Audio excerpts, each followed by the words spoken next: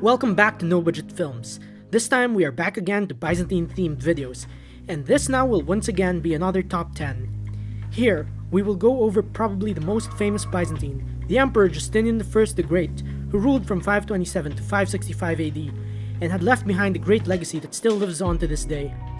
Many now would remember Justinian I for the building of the impressive church of the Hagia Sophia, which still stands today, issuing his famous code of laws known as the Corpus Juris Civilis, and for sending his armies to reconquer the lands the Romans once had, such as North Africa and Italy. However, other than these famous achievements Justinian had, there are many things people may not know about him,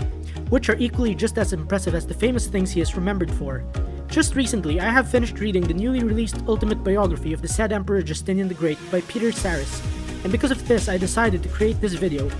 Now, as you guessed it, this video will cover some top 10 interesting and yet unknown trivia about Justinian that not a lot of people may know about, wherein I discovered most of it from that same book I recently finished. And so before we begin, please don't forget to like, comment, share, and subscribe to my channel, as your support really means a lot.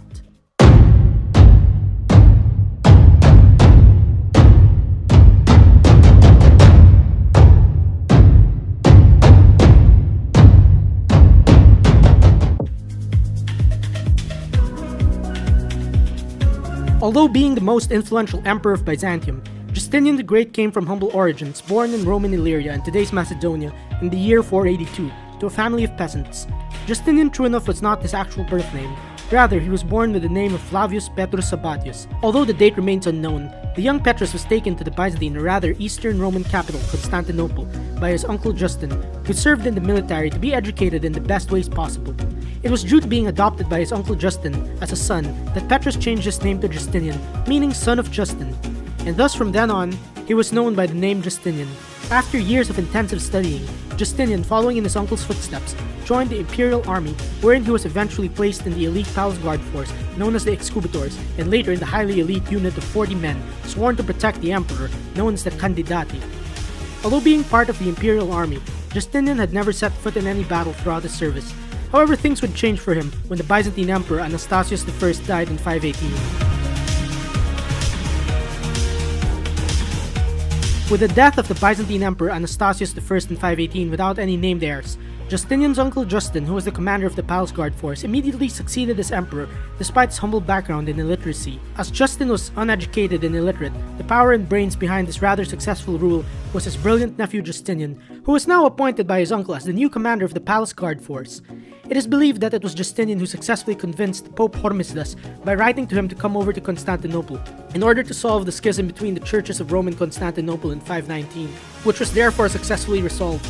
Aside from that, Justinian during his uncle's reign eliminated a potential threat to his power by having his rival, the general Vitalian, killed in 520, whereas in the following year, 521, Justinian was appointed as consul of the year. Furthermore, Justinian greatly influenced his uncle Justin's domestic and foreign policy, such as by having Justin overturn a law that forbade men of patrician status from marrying actresses, which Justinian had done in order to marry the love of his life, Theodora. All while it was possibly Justinian who convinced his uncle to engage in proxy wars against their main enemy, the Sassanid Empire, such as by having Byzantine ships transport the Ethiopians across the Red Sea to invade the enemy Sassanid allied kingdom of Himyar, or rather Yemen, in 525. A lesser-known fact about Justinian in his pre-imperial career was that at one point he was almost arrested by Constantinople's mayor for stirring up trouble using the Blue faction. However, he was immediately pardoned by his uncle, the emperor. Although Justinian was practically running the empire for his uncle, he was never made his uncle's co-emperor until shortly before Justin's death in 527. Following Justin I's death, Justinian thus succeeded him as emperor with his wife Theodora as his empress, although inheriting a war with the Sassanid Persians which lasted until 531. In 532, Justinian could have lost the throne to the violent Nika riot in Constantinople if Theodora had not intervened by having Justinian send the troops to kill off the rioters. As the violent riot was violently put down, Constantinople was left in ruins, although Justinian saw this as an opportunity to rebuild the capital at a much grander scale. Among the many structures rebuilt by Justinian was the great church of the city, or the Hagia Sophia, which was completed in only 5 years despite its massive size. However, other than the Hagia Sophia, Justinian had also rebuilt other churches such as the Hagia Irene, which still stands today, and the Church of the Holy Apostles, which houses the tombs of the Byzantine emperors, including Justinian after his death in 565. Justinian II built several more churches and structures around the capital, most notably his own triumphal column outside Hagia Sophia, which became a major landmark of Constantinople, though it no longer exists today. But another landmark built by Justinian that you can still see in today's Istanbul is the Basilica Cistern. Justinian II was known to have built other structures even beyond the capital, and these included several fortresses all over the Balkans, and later on the famous Church of San Vitale in Ravenna, Italy, which features a mosaic depicting Justinian and Theodora with their respective courts, and in Egypt, the monastery of St. Catherine, which was built later on in his reign. What I would say though is the most impressive thing constructed by Justinian was the city of Justiniana Prima in today's Serbia, built near Justinian's birthplace, and although it is now in ruins, the city was impressively built from scratch. At its prime, Justiniana Prima was a complete Roman city with baths, an agora, marketplaces, fountains, shops, colonnaded walkways, and running water. Justinian sadly may have never personally seen the city he had built and named after himself, all while in just less than 100 years, this grand city would be abandoned. It is surely no doubt that Justinian the Great was a highly active and ambitious emperor, hence he is known as the emperor that never slept, as he true enough had to do something in every single day of his reign, from passing laws to masterminding imperial conquests. Already during the early years of his reign, Justinian began what would be the codification of past Roman laws into a single code of laws, known as the Corpus Juris Civilis, which was an ambitious project commissioned by Justinian and headed by his legal minister Tribonian, which was completed in 534. As the emperor that never slept, Justinian in his long reign was known to have passed over 400 laws, most of which regarded property rights, marriage, criminal laws, religious laws, and tax reforms, in which many of these said laws he passed made him unpopular among his subjects and the Senate, wherein the latter would despise his increasingly autocratic way of ruling. However, thanks to the workaholic Justinian being constantly having to do something, the empire he ruled was not only kept stable, but had thrived under him despite some setbacks. Speaking of setbacks, during Justinian the Great's reign, the majority of them took place in the 530s and 540s, beginning with the mysterious weather conditions that affected the entirety of the empire from 536 to 537, causing poor harvests, an invasion of the eastern provinces by the Sassanid Persian king Khosrow I in 540, and in 541 the arrival of the bubonic plague, which was first recorded in Byzantine Egypt. As reported by the historian of this time Procopius, the plague when reaching Constantinople in 542 killed 5,000 to 10,000 people a day, to the point that there was not enough space to bury the dead, all while people of all social classes and walks of life were affected by it. Among the victims of the plague was the Emperor Justinian himself, who fell into a coma due to it, but miraculously survived it, and true enough lived for several more years after the plague. Although the Emperor survived the plague, his chief legal minister Tribonian did not. Due to the plague occurring in Justinian's time, with the Emperor contracting it, it was thus known as the Plague of Justinian. To put it short, the Plague of Justinian would be the worst plague pandemic to hit the Byzantine Empire until the Plague of Black Death in the 14th century, as here, 1/3 of its population had died from it, not to mention it had severely shattered the empire's economy too. As being the emperor that never slept, Justinian, other than being a workaholic, was also a fanatical Orthodox Christian, whose reign saw the persecution of several religious minorities across the empire, including Arian and Monophysite Christians, Jews, and pagans, in order to enforce what was known as imperial orthodoxy as the official state religion. Under Justinian, the old pagan faith was fully outlawed, wherein it true enough became criminal for someone to perform pagan practices, such as sacrificing animals to the old gods, and thus one could be jailed or even executed for doing so. Perhaps the greatest blow against the old pagan faith by Justinian was his shutting down of the prestigious Neoplatonic Philosophy Academy in Athens in 529, due to its association with paganism. Thus following this, the city of Athens would for a long time lose its importance. In the meantime, other branches of Christianity such as the Monophysites and Arians, as well as Jews, suffered too under Justinian, though not as severe as the pagans did, as rather these groups, due to not sharing the imperial religion, were simply treated as second-class citizens and therefore could not join the government or army, and could not advance up in society. Strangely, Justinian's wife, the Empress Theodora, was a Monophysite Christian, which is why Justinian, true enough at times, had an inconsistent policy in tolerating Monophysites or not. Additionally, Justinian, as a fanatically Orthodox emperor, also used defending the Orthodox faith as a reason to declare war against foreign enemies, such as the Arian Vandals and Ostrogoths, and the Zoroastrian Sassanid Persians. As much as he did not sleep, Justinian too never left the capital Constantinople, except for 2 times at his old age, one in 559 and the other in 563. But still, these were only to nearby places for health reasons. Justinian was the ideal palace emperor, as for almost his entire rule, he was simply found at the palace surrounded by a large imperial court, together with his wife the Empress Theodora, at least until her death in 548. As emperor, Justinian had no need to set foot beyond the capital, as he appointed loyal people to administer the provinces, as well as capable generals to handle the wars of defense and conquest. And such generals not only included the famous Belisarius and Narses, but a large number of Justinian's relatives too, such as his cousin Germanus and his sons Justin and Justinian the Younger, who become prominent in Justinian's latter reign. Although definitely not a master of conquering by force, Justinian achieved his ambitions of conquest not only through having loyal generals do the work for him, but by manipulating his way to conquering through meddling with the politics of other kingdoms to achieve his end goal of conquering them, as was again seen when conquering North Africa and Italy. Justinian truly was known to have shown an interventionist and opportunistic style of imperialism through his means of conquest, wherein his primary reason for an invasion would again have to do with orthodoxy and defending it against enemies of the faith.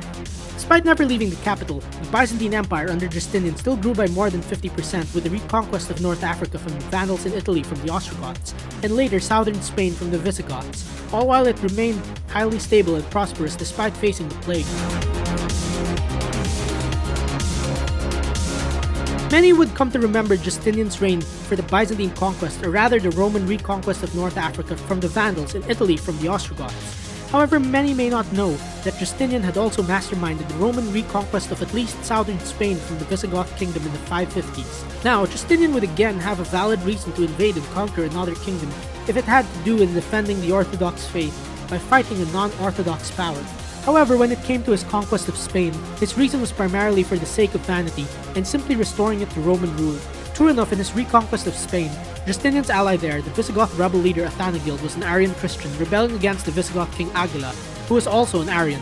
And if you wonder how Justinian had set his eyes on the Iberian Peninsula far to the west, this was because the same rebel leader Athanagild in 551 sent word to Justinian asking for military assistance against the king Agila, to which Justinian, seeing an opportunity to expand the empire, agreed to and thus sent troops to Spain from Sicily led by the aged general Liberius, who was already in his 80s. Despite his old age, Liberius managed to take at least the southern and eastern coastal regions of Spain from the Visigoths and annex it to the Byzantine Empire as the province of Spania by 554, all while Athanagild later managed to overthrow the rule of Agila and take over the Visigoth kingdom, all while turning on the Byzantines who helped them in the first place. Although the Byzantines surely did control at least some territory in Spain up until the 7th century, up to this day the borders of Byzantine territory there remain unknown due to no historical records about the extent of Byzantine territory there, all while there too is little known remnants of Byzantine structures in Spain and very little archaeological evidence of it as well. Among the many traits of Justinian, he was definitely an economic genius too, and this was seen through a very smart economic policy he made to revive the empire's economy, which had been ruined by plague. Now in the past, silk has always been a very rare commodity, especially for the Romans, as it came all the way from China, thus making it very expensive to purchase, all while the Romans had no knowledge of making it. It is thanks to Justinian to why the Romans, or rather the Byzantines, managed to be able to manufacture silk within the empire, and thus make it easier for it to be available around Europe. In order to do this, Justinian organized an operation by sending Nestorian monks to travel all the way east to China. Although sources do not specify the name of the land they traveled to, but rather just the land north of India. When there, these monks, after observing the silk-making process, managed to smuggle the silkworms, which made the silk in the first place, by stuffing them in their canes, and thus transporting them all the way back to the Byzantine Empire. When back at home, state-owned silk manufacturing facilities were established across the empire thanks to these smuggled silkworms and the knowledge of silk manufacturing taken by these monks, which thus enabled the Byzantines to manufacture their own silk without having to buy overpriced silk from the Persians anymore. Due to now producing silk within the empire, the imperial economy was thus able to recover after having deteriorated from the plague, all while the empire too could generate extra income for the next centuries to come, despite facing so many setbacks. No matter how great Justinian I's rule was, his final years were rather disappointing. Although Justinian in his last years got to see the cathedral of the Hagia Sophia with its dome finally completed, peace with Khosrow I's Sassanid Empire once again settled, and more laws passed, he also witnessed an unsuccessful attempt on his life in 562 by a group of disgruntled bankers in the capital. Justinian though finally met his end on the night of November 14, 565 at the age of 83, wherein it was said that he died in his sleep in the imperial palace. Justinian, however, died childless, considering that his wife, the Empress Theodora, never produced him children, all while he too never remarried following her death in 548. The worst part still was that before his death, Justinian never named an heir, despite having male relatives to succeed him.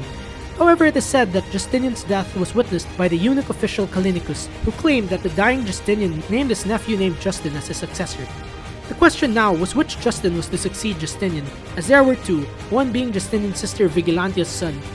who was the Curopalatus, or head of the palace, and the other being his cousin the late Germanus' son, who was a successful general. Among the two Justins, it was Justinian's sister's son that succeeded him, due to having the support of the court, including the eunuch Callinicus and the palace guards, all while his wife, Sophia, Theodora's niece, may have played a role in getting the Senate to support him in taking the throne. Once Justin II was confirmed as the new emperor by the Senate and the Patriarch of Constantinople, he was crowned, and what followed was Justinian's grand funeral procession in the streets of Constantinople, which according to the court poet Corpus was a lavish occasion, all while Justinian was laid in a golden tomb, whereas an ornate purple silk burial shroud with gold patterns depicting his victory sewn into it was made by the Empress Sophia to bury him in. Corpus also mentions that even though dead, Justinian's body had not turned pale, and true enough, many centuries later, in the Crusaders' sack of Constantinople in 1204, when they looted Justinian's tomb at the Church of the Holy Apostles, they found that his body had not decayed. Now this is about it for the top 10 unknown facts about Justinian the Great. Certainly, Justinian the Great is perhaps one of history's most complex figures, as you may either see him as a great and ideal ruler who was wise, just, and full of energy, or a power-hungry megalomaniac waging wars unnecessarily for his own personal greed. Although whichever way you may view him, in my opinion he was still one of the greatest Roman emperors due to the great legacy he has left behind, most notably his codification of Roman laws, as this true enough still lives on today as the basis for many of our modern laws. Now, if you feel that I have missed out on anything about Justinian and his reign, then please leave it in the comments. This is about it for this video, and please don't forget to like, comment, share, and subscribe to my channel to see more Byzantine content. And once again, thanks for watching.